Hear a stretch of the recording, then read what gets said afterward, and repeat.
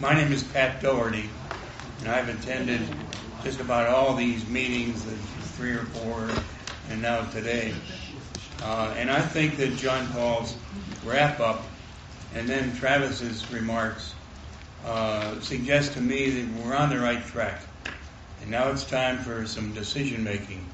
And as each of you trustees reflect back all by yourselves, sitting at home, thinking about these meetings, thinking about all the things that have been discussed, I think that it is reasonable to figure, and I hope it happens, that you will all say to yourselves, there's one thing that needs to be done, and it needs to be done as quickly as possible, and that is to fire Rebecca.